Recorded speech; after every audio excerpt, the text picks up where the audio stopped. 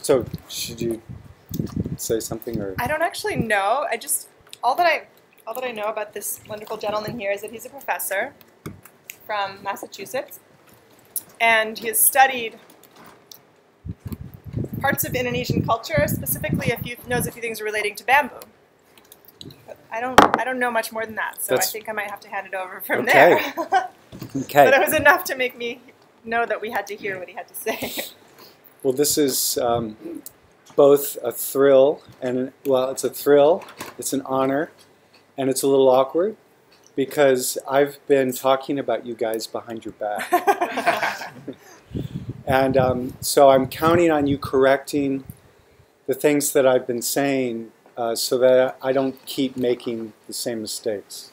Okay. So this is a great opportunity to fix it. So I'm hoping you don't hold back, interrupt me, whatever. When you hear something wrong, say something. Okay? My name is Robert Cowherd. I am an architect, but before I was an architect, I went to engineering school. Before I went to engineering school, I was a builder. I built in concrete, wood, steel. I did the plumbing, the electrical. I just wanted to learn everything there was to know about building. And I got fired from my job at one point after I had studied engineering and decided, oh, time to go to architecture school. So I ended up going to architecture school at 2 different schools. Ended up in New York City where I finished. And I'm not going to get into how I ended up in Indonesia, but it was 25 years ago on Tuesday that I got off the plane and went straight to Ubud. And I was so excited. So what year is that, 25 years ago? 91. 1991. Anyone not born yet? Most of them.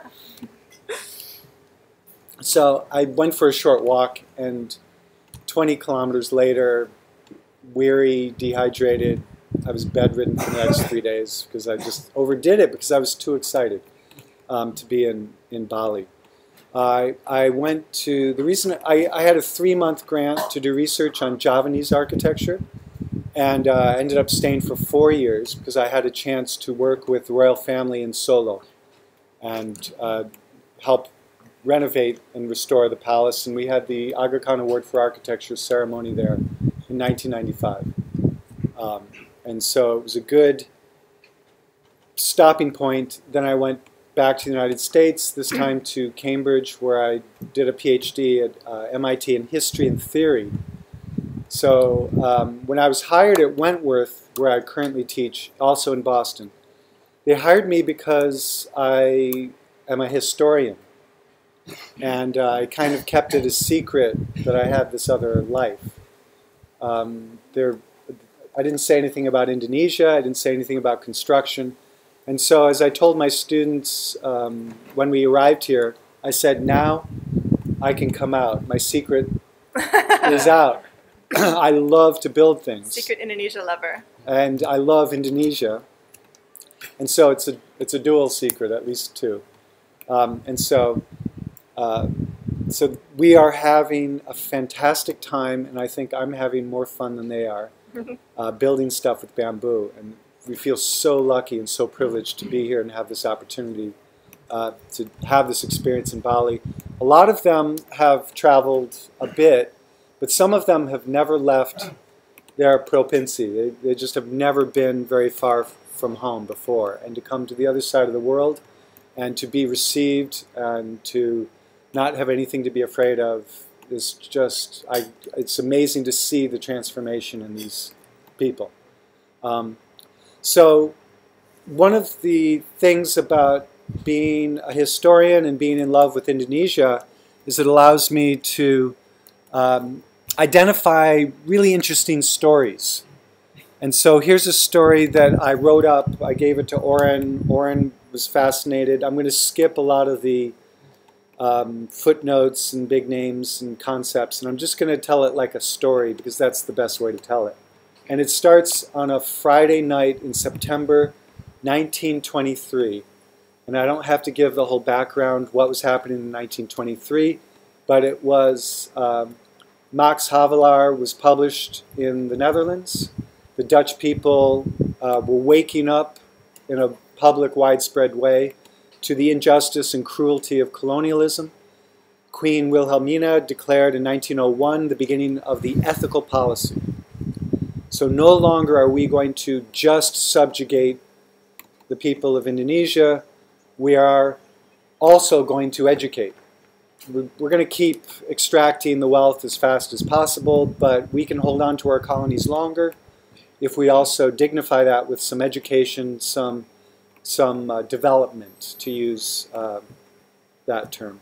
And so on the stage in 1923 in Bandung, in this building, there were two architects. They were Dutch East Indian architects, born in Java, educated in the Netherlands at Delft, and then came back to Java to practice. And they were debating each other about what is the right architecture for the ethical policy. The thing everybody agreed on then, everyone on stage, everyone in the audience, all agreed, something that would be a little controversial today, oddly enough, which is that architecture is a significant tool for social transformation and for cultural propagation of ideas. And so the debate was not whether there should be an ethical architecture or not. The question was, what is the form? What is the formal vocabulary of an ethical policy architecture? And so on one side of the stage was Schumacher. And Schumacher, how many people have heard of Schumacher? He's become famous lately because of a book published on his work. He's called the Frank Lloyd Wright of Indonesia, with some great buildings in Bandung. But he said, the Dutch are the second great colonial power. The first great colonial power was India. And the second great colonial power, ethical policy architecture, should be celebrating the great civilization that was the first colonial power of Indonesia. Of course, India was not a colonial power, we know. But he said, Borobudur Prambanan, they are clearly great civilizations, and anything else is garbage. There is no such thing as architecture in Indonesia other than these two buildings, is what he said on stage. And he mixed that with the science, the pseudoscience of phrenology. It used to be that there were scientists, so-called, who claimed that you could tell if someone was going to be a criminal or not by the shape of their skull. And he said, this is just like phrenology. You can tell that this is a great civilization, and you can tell that the wood things that disappear into the forest are bad things because of the shape of the skull, the shape of the profile, the section, form of the section of the buildings. So he said his thing. And then on the other side of the stage was Pont, Henri Maclean Pont. And he was married to a Javanese woman, and he understood, as everyone did, the beauty that occurs when a Dutch man marries a Javanese woman. It was a joke then. It was common knowledge that mixed-race babies are beautiful. And now, if you have a mixed-race baby, they say, "Oh, bintang film," right? So everyone thinks that that's the beautiful combination. And so he alluded to that, and he said, don't just look at Borobudur and Prambanan in their large form. Look at the carvings of Borobudur. All over Borobudur are the depictions of these wooden and bamboo buildings that decay and fall back into the forest. And clearly there's something important going on here. And so he made the argument that this is architecture, this is beautiful, this is profound, this is worthy of emulation. So those are the two schools of thought. Schumacher, it's all about India, and then Pont, it's all about wood and bamboo and the brilliance of what he called the Greater Sunda tradition. So the Greater Sunda condition is what ties all of the architecture of the archipelago of Southeast Asia together. It's one. He called it one big thing, the Greater Sunda tradition. So Schumacher goes off, and he builds Hotel Preangar in Bandung. And he takes a modernist concrete box, like everyone does in Java now, and then he decorates it. But he didn't decorate with the great civilization of India. He decided, because it turns out in his attitude, it doesn't matter what great civilization you refer to. So he used the Mayan great civilization, right? It's silly. Pont, on the other hand, and this is Gedung Sate. How many people have been to Bandung? ITB? Okay, so this is Gedung Sate. It has the 3 layers Meru roof that you see all over here. And this is an example. Pont wasn't the architect of this, but this is an example of a marriage, a hybrid cultural formation of Dutch technology of construction plus these symbolic meaning systems of the Greater Sunda tradition. And his most famous building by Pont was opened 2 years earlier before the debate. And it was this, the ITB. It's influenced by Minangkabau without being totally culturally centric. So it's the intentions of this hybrid was to marry together multiple different cultural elements from throughout Indonesia with Dutch techniques and technology. So there's the Minangkabau, way more swoopy. This is toned down, and the shapes are just different. So so he was careful not to make it a direct replica of Minangkabau. He adapted it. Are there other obvious cues merged in, or is it just... Well, he tried to mix this uplifting point with other references, and a lot of it is arts and crafts, Frank Lloyd Wright, but the sirap and a lot of, the multiple stacked roofs, and it hasn't really been taken apart, but the big roof form is the single biggest formal move that he made. On the inside, it's Dutch framing, Dutch kuda and everything to make it a technically proper building. But then, and the important thing about this slide, and I don't know if I can enlarge it. I guess I can. Oops. This is tricky. Did any of you study these buildings or these guys in school? Yeah? Yes? Nggak dengar.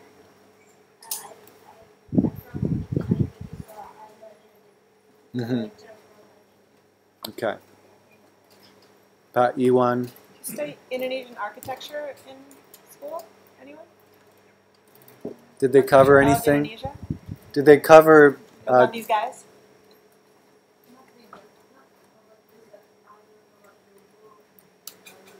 So traditional ones you did. So that was at UI? Malang. Okay. And did you use Romo Mangun, his book? Yeah. That's a beautiful book. It should be here. You should lend your copy.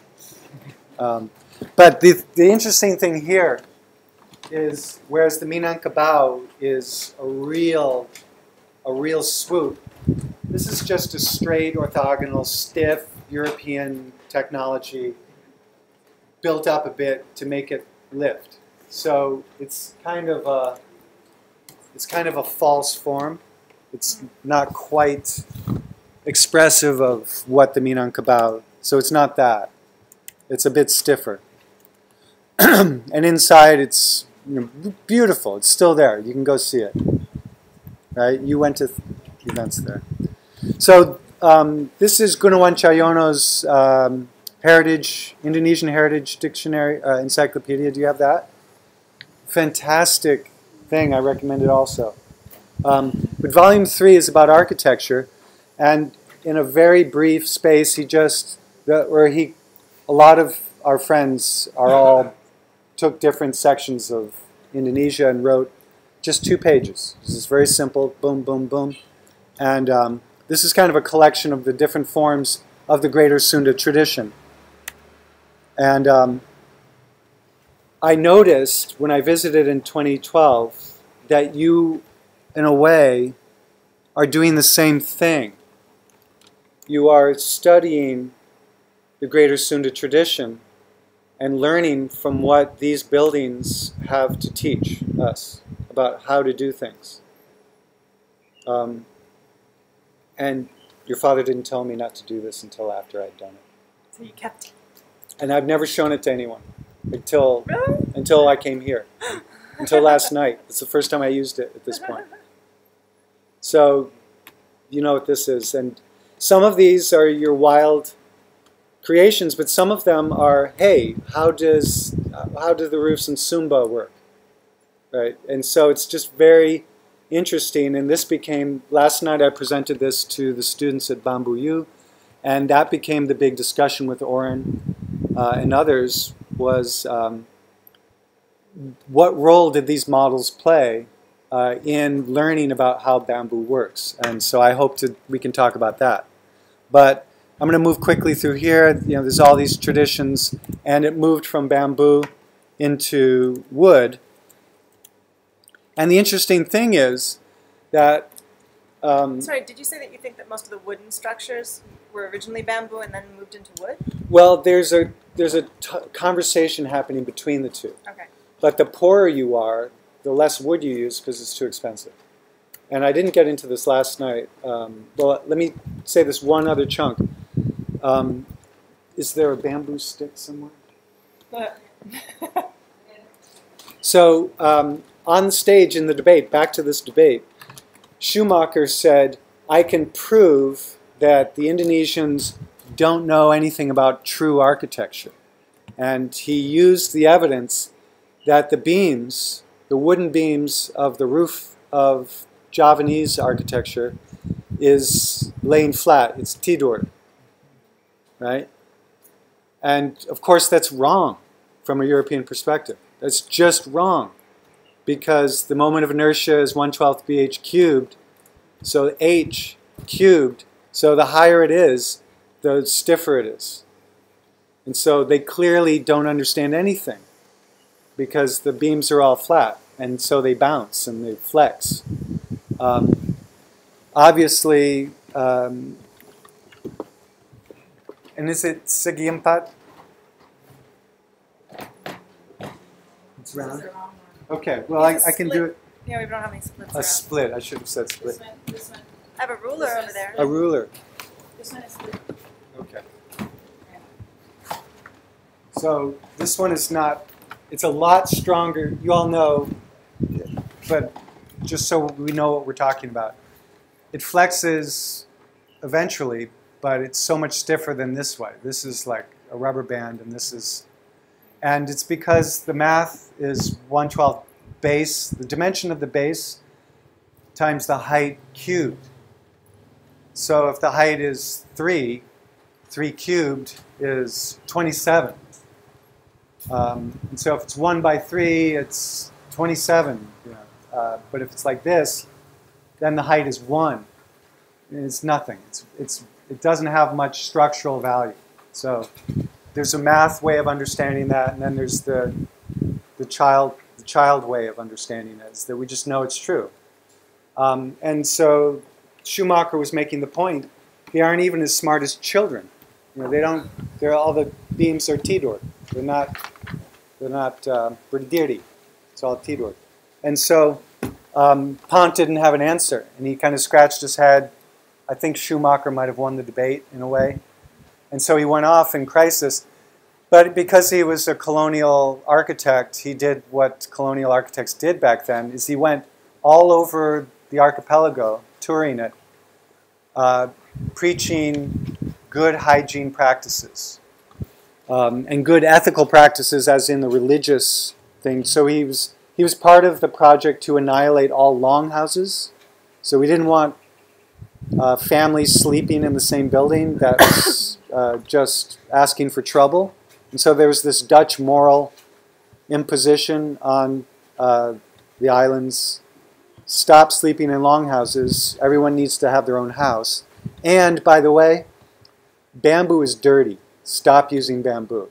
And so that was part of the colonial project, was to get rid of bamboo, get rid of thatch, just stopped doing that.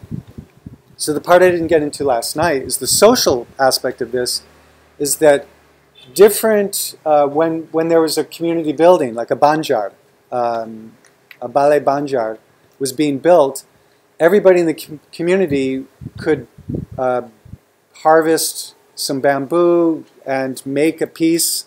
Everyone knew what pieces were needed, and every family contributed a piece. And if you were wealthier, you contributed, or if you were more important, you contributed a more important piece of the structure. And so there's this social thing, and everyone knew how to work bamboo because they were making buildings for themselves. Now, after this changed, and they changed from bamboo to timber, timber is more expensive, it takes longer to grow, it takes a certain degree of specialization to carve it, special tools to make the joints, and so all of a sudden it became filled with experts. So the experts came in, and the gotong royong function was decreased by this change. But while Pont was, so this is two things that Pont noticed, is that that this tradition of bamboo construction was part of an elaborate, complex social system and set of traditions that helped join the community together. The other thing is that, wow, these roofs, maybe this is not a mistake. Maybe the bending that Schumacher was ridiculing is actually not a mistake. Maybe it's on purpose. And he did an analysis, and this was his diagram. And I found this after I left Indonesia. After I left Solo, I stopped working with the palace. I went back to the United States, and I started looking into this stuff. And I found this. It was very exciting for me because he's taking this experience and putting it all together and figuring out what's going on here with the roofs. And he said, I know what it is. These are tensile structures. And so he starts with a tent. And so he talks about how a tent puts the fabric in tension, and the structure and the form is all a result of this tensile arrangement of elements. You have posts, and then you have the roof in tension, and it droops. And then he went around, mostly in Java, using examples to say, look, all of these roofs are doing this.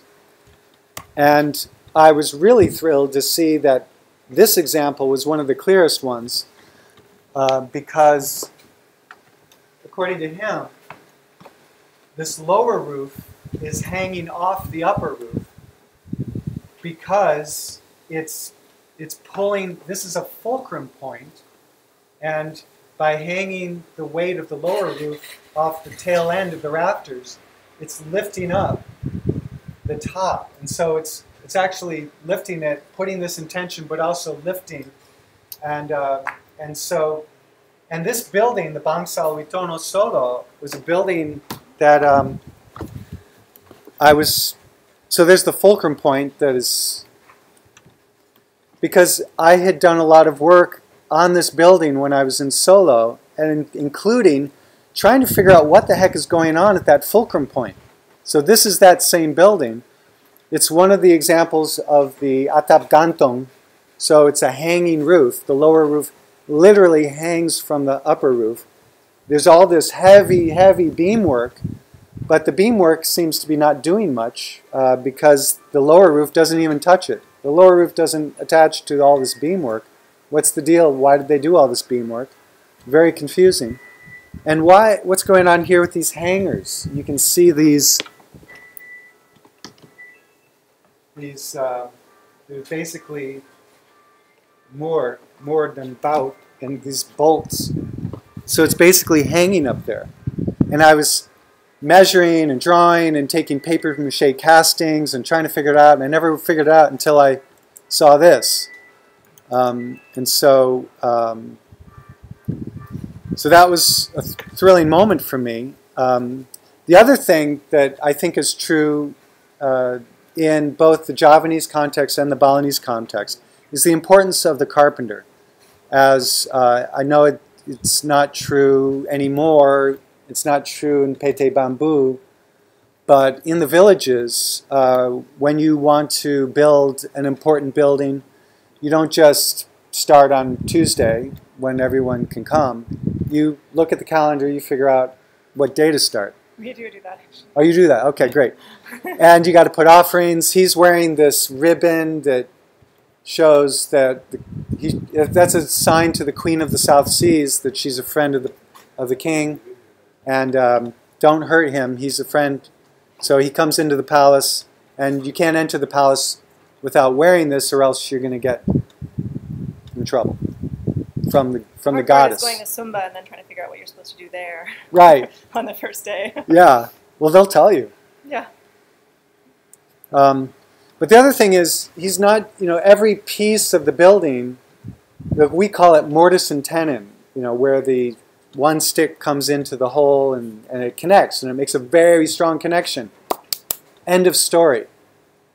But in Java and elsewhere, that's not the end of the story. The name of each little piece has at least two meanings. One is the technical meaning, where you stick this thing in that thing, and it's stronger. But then there's a whole set of second meanings that says the male and the female, when they come together, they create a unity that is the basis of all life. So all of a sudden it just exploded in importance to do it right, because these are they're not just functioning to hold the building together.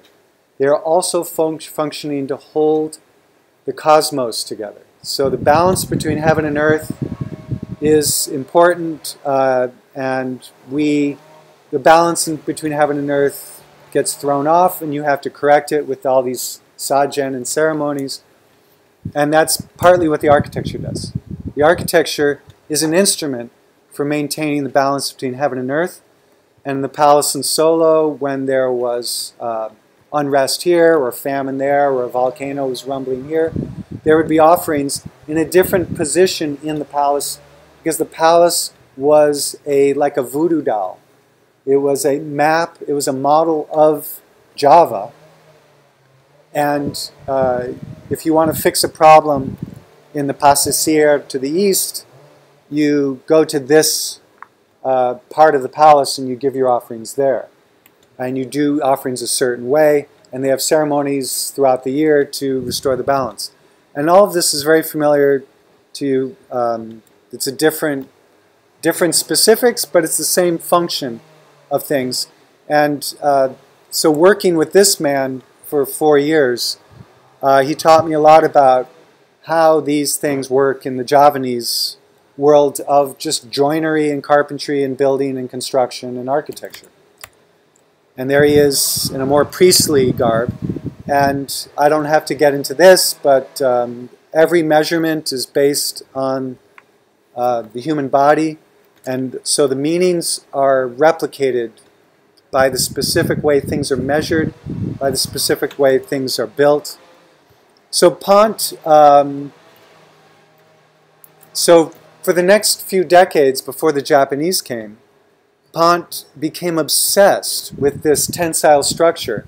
And he built these buildings, instead of using sticks, rang, uso, gording, he replaced it with cables. And so he uses cables as the rang. So these genteng are hanging off cables. And there's no usuk, there's no solid usuk, the usuk are cables. And so everything, the wind blows and this roof goes clickety-clackety, and the earthquake happens and it goes clickety-clackety. And it's alive, it's dynamic, and it's still there. So then I visited Bali in 2012, rode my bike out from Ubud. I almost got run over by this crazy guy on a motorbike. Turns out it was your dad.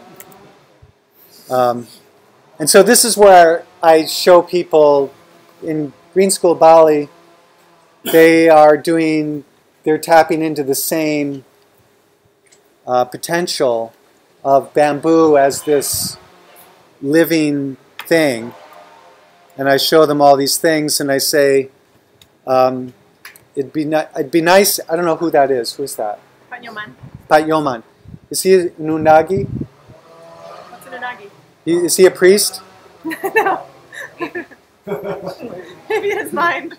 Right. No, he's not. So I said, he's probably a priest. That's the way I present it. He's a builder and a designer. He's probably a priest. Because they all are. No. But yeah, I'm learning that that's not true. But Pat Moko's grandfather was an undagi. Ah. And Pat Moko grew up knowing that there were these holy books that showed all the rules, the thousands and thousands of rules for when to do this, why to do this, how to do this, how big should it be. And he's got a very strong awareness of all this stuff. He's not an undagi, but he knows about it. And the books are called Primbon. You know about Primbon? Because it's true in Java. Primbon. Everyone knows Primbon. Kok Primbon? Ada? Ada di sini? Tidak ada? Astrology. Is there a connection? Could you use Primbon here? You could? Sometimes? Sometimes you use Primbon?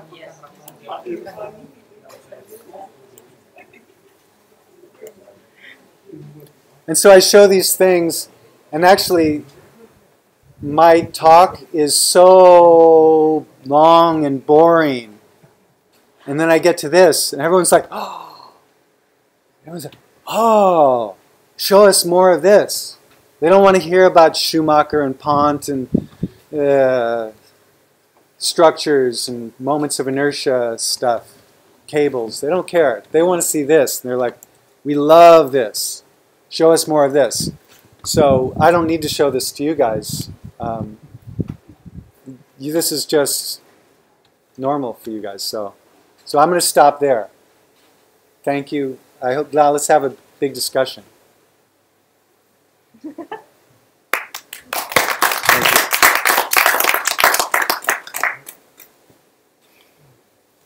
So is it two separate worlds? The Primbon world and the Pete Bamboo world?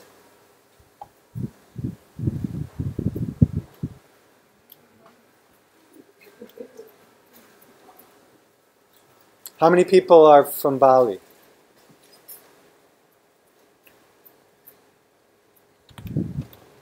So maybe starting with you, are any of you undagi? Are you an undagi? No? Bapaknya undagi? Lebih enak kalau pakai bahasa Indonesia? Nowadays it's hard to find undagi.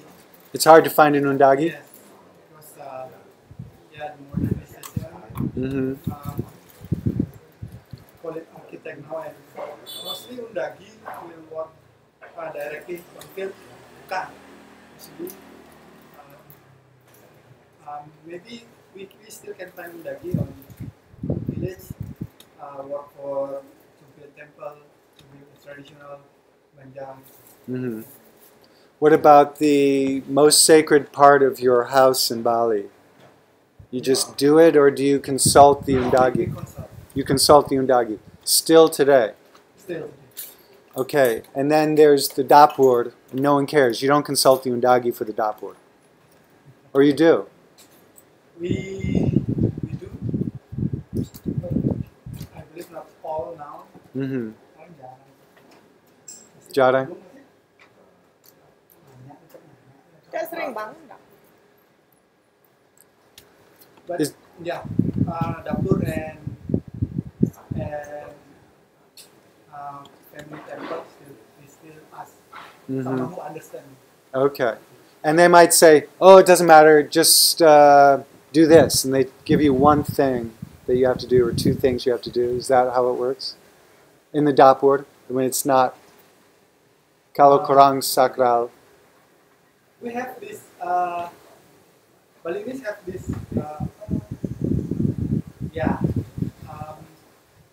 basic architectural basement. Asta kusala kusali, you have heard that? No, I need a copy. Yeah. Asta kusala kusali. So like in Java, the house is a microcosmos. Yes. It represents Bali Island. Yes. So, like here, when we live at, I'm not an expert in traditional architecture. Of course not. Look at you. Basically, Balinese, the placement of the house, traditional house, based on the mountain and the Kaja and the- Kalod, yeah. and the pantai. Right. So if you live on the apa namanya selatan, on the Yeah. Kaja Kaja is yeah, north. Kaja is Yeah. north. Kalod If is you live south. in Buleleng, Yeah. Kaja is south. Yeah.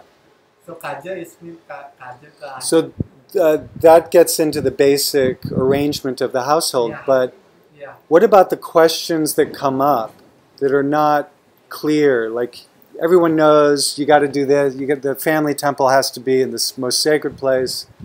The garbage goes here. The head of the household goes in the ballet. This one here. So everyone knows that.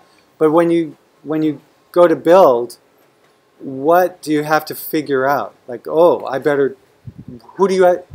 Why would you have to ask a question to the undagi or look at the book? Why would you have to open the book? And do they? Do you? I think every Balinese know where to put those two is the most Yeah. sacred, the kitchen and the temple. Mhm. So usually temple is Kajakangin, northeast, Hmm. and Here. dapur is northwest. Southwest. It's southwest. West and west. Southwest Indonesia. Barat. So yeah, we know that. I don't know. I know that too. So maybe Yeah. other know more than me. So yeah, basically those two should be in that position. Yes. The other, but maybe the other Balinese can speak more. Putra is expert. Who is? Putra. Putri? Pak Putra. Pak Putra.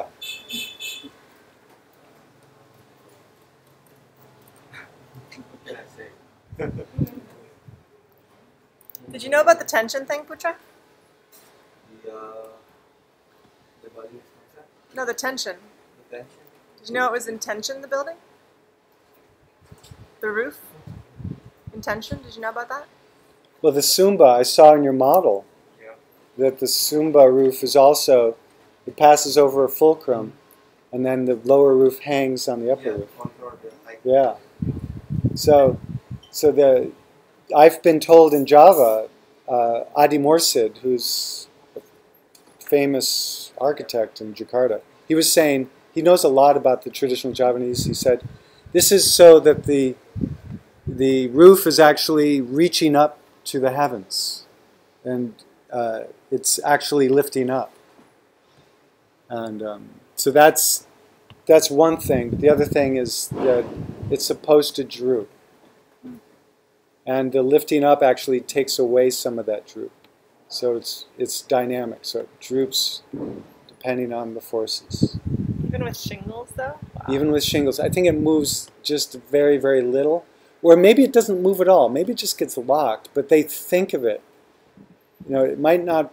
It might be just operating as the buildings themselves are instruments of uplifting towards heaven. And the way it's built, it's just always doing that, whether it really moves at all or not. But that's the load pattern, that the downward loads coming down to the footings and into the earth are counteracted by some of those forces translate upward, which in the context of the Schumacher-Pont debate is pretty sophisticated. Like, how many of our buildings in the United States Was there tension Lift. in buildings 100 years ago in the Western world? There's always tension on the bottom of the beam, so it's deflecting, it's going in tension, and that's the only tension we can deal with. Not like this. Or racking, you have lateral loads, and so you brace buildings to resist wind loads, and by some of the elements are going in tension. And in shear loading, there's a combination, there's a pattern of compression and tension. So there's a lot of tension internally in elements, but we tend to avoid tension because we're not comfortable with tension. But the Inca and the Maya talk about great civilizations. Some historians have thrown off a theory that the way they defeated the conquistadors so much is because everything they did was in tension. And the conquistadors were all doing everything in compression. So they had bolos and suspension bridges that the conquistadors, the horses wouldn't go over, the conquistadors wouldn't go over. So the suspension bridges created barriers that slowed down the conquest of the Spanish and the Portuguese. So it's a really interesting thing that Europe is not a tension place. We're a compression place. You see the Dutch literally banned bamboo? They had an aggressive campaign to get rid of bamboo, and they told the heads of villages, you need to stop people from using bamboo for their houses. It's not modern. And what was their main concern? Animals and decay and rats and insects and disease and mold and moisture retained in the thatch. And I had a Vietnamese student from Vietnam, and we were talking about bamboo this, bamboo that. And he lives way out in the village in Vietnam, and he says his uncle has a bamboo piece of his house, and people give him a hard time, and he's been pressured by the head of his village now today to replace that part. It shouldn't be bamboo, that's not modern. And well, neither is wood. Wood houses are for poor people. Proper houses are steel reinforced concrete frame with brick infill plastered, and that's kind of the Aluminum roof. And yeah, aluminum roof. So there's a lot of pressure to do that. But I'm very interested in the idea that there are still undagi. So there are still undagi in the villages. Someone find this guy in Undagi. Yeah. Is there an undagi in the house? No. So maybe they can help me find an undagi. I mean, when we want to do offerings for the house before we build, we just do it with the local priest, not an undagi, right? What kind of, we call just a... And data. Dagi more in the building part. Oh, to consulting the building itself. Yeah. And doing it. Doing it. So he might look to us like a tukang. Yes, you may look.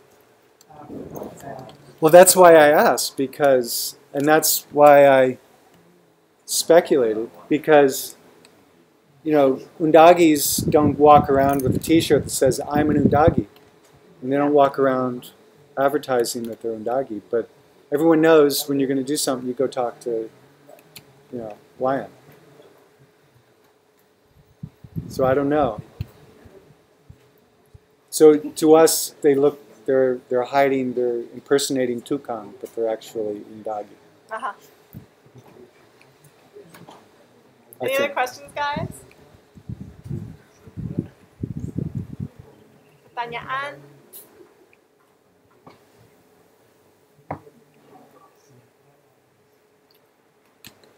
So now that you've done all your studies, you had a good sort of background of leading up to it, and you specialize and teach and talk about this. What is next for you? I don't know. Well, I mean, I'm here, and this is. I'm going to carve some pegs. That's what's next for me. Yeah. I'm going to carve more. Yeah. I'm going to be more careful about the skin. Katanya banyak muridnya luka-luka. Yeah, hari ini, khusus hari ini, dan kebanyakan from basket weaving. Oh. Pembuatan keranjang. But I bet if I made these guys weave baskets, they'd all cut their hands too. What do you think? They're saying, give me an X-Acto knife. I can't handle this Bali blade. But I'm working on a house in Java. It's in construction, and part of it is in phase 3. And so I'm fantasizing about what a bamboo version of what the client is looking for. It's a library. So it's a traditional house? It's he's a Wayang drummer, and she's a PhD scholar of shadow puppet performance. And so I brought in a lot of what I learned from the palace. They just want a nice Dutch colonial house, but they're going to be having Wayang shadow puppet plays there every month. Very, very important ones in solo. And so I'm trying to sneak in the important religious things of Wayang, because it's very important. And they're very open to some of it. Other stuff, so no, don't call it a krobongan, call it a green room. This is where the performers get ready for the performance. This is where they put on their pakaian adat. Don't call it a krobongan. It's a green room. And so, okay. But we know what it is. It's a krobongan. So there's a lot of that. We make a bamboo joglo. A bamboo joglo. With all the... Yeah. And the hanging. It all of a sudden becomes a lot like Luma Sumba, but different proportions. Yeah. Yeah. So I don't know what's next. But this is being published. The long, how do we see it? boring version. I can. I think I put it up on my academia.edu website, but if I haven't, I will. Send us the link. Okay. And then Renate, share the press kit so you can get some fresh photos. Oh, thank you. Thank you so much for coming. Thank you so much for helping me with my research. To have a bit of education in the middle of the day, a bit of storytelling. Yeah. Now it's time to get back to work.